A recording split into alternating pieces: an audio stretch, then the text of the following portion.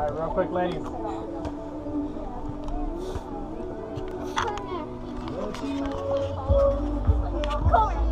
Flip switches.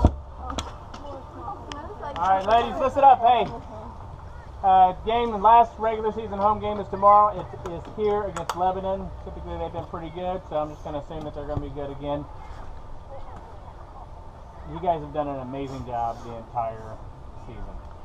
Even pushing out 3 sets. I was going to basically kind of like, well, to see how you're doing after 2, but you guys were cruising through 2, so we did 3, and you cranked 3 out with basically no real issues. So it just shows you that this group just continues to excel and do things that no other group has done before them. So, and even during the game, there's so much good stuff that's going on out here that we couldn't have dreamed up of seeing 4 years ago, 3-4 years ago.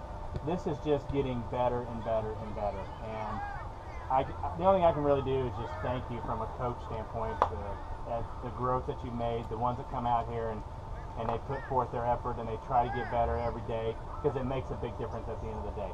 So you guys are spectacular because you work to be spectacular. You know, that's the reason why you get there. This doesn't happen by chance. This doesn't happen just because you show up and you put on some cleats. This happens because of the work that you put in each and every day. Not only here, but those that leave here and they go and put in more work. You know, it's impressive beyond measure.